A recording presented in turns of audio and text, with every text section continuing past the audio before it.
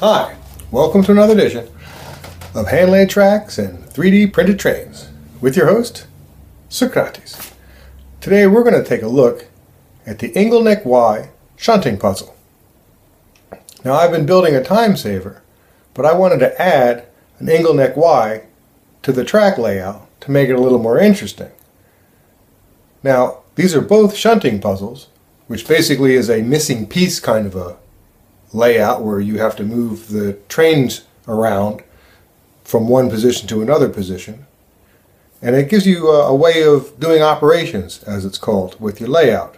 I was always one who would make a train go and just watch it, and to me this is a way to make a much smaller layout and to do an interesting thing with it. Now the Timesaver isn't exactly prototypical because it's kind of made to be difficult. Whereas the Inglenook Wye is actually, I think, quite prototypical. It's a three-siding layout with a header track. And the way it normally works, the classic Inglenook Wye has two small sidings of 3 cars each, a long siding that holds 5 cars, and the short header track that holds 3 cars plus the locomotive. And this allows you to shunt or move the cars from the sidings into a specific order. And the way the game is generally played, you would put your 8 cars in this setup. You would have 8 cars on the tracks, and then you would pick a random 5 of them in a specific order, and then you would go ahead and move the cars around using the locomotive and line them up on the long track in the proper order. And by doing that, that puts your last car is essentially the most important one to place. So you always have to have that long track empty. And with that, you can make essentially equations, because I used to do mathematics, you can turn this into an equation so you can build any 3 sidings and header track into an effective Inglenook Wye. So you can have a shunting puzzle right there on your prototypical layout, and it can allow you to do an extra operation.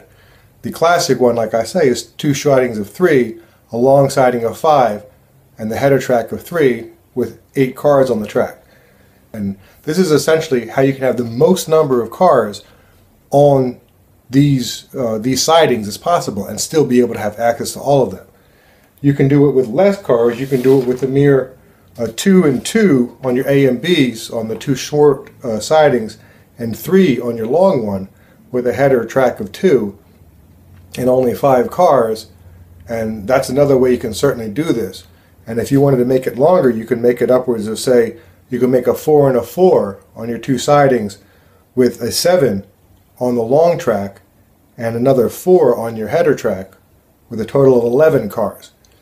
And this is still just as constrained as the other ones because there's just enough room to move all those cars around to set up, in that case, a 7-car train on the long track. So what I've done is in the SCARM here, I went through, as you can see, we've shown a bunch of them, but these are my SCARM layouts where you can play with this simple simulator and you can lay out the tracks yourself and try out different layouts and see how they work, and then you can run the trains on them and make sure everything is long enough. Since this is a very specific length of turnout or length of siding, I have to make sure that it's exactly 3 or 5 cars long or just fits those number of cars. So it's very specific and important to go ahead and make sure that you lay out the track just right for what you're trying to do. In this case, I'm trying to build a Y, an Inglenook Wye on the side of my Timesaver. So I think the Inglenook Wye is a fun way to do operations. It's an interesting and different thing to do. It is a little bit of a challenge. Once you get used to it, the trick is just to get that last car in there. And I think it's a fun way to play with the models. It's a fun way to do operations.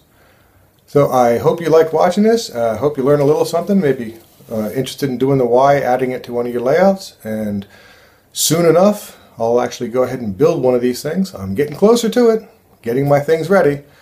Hope you tune in next time, and thanks for watching. See you again.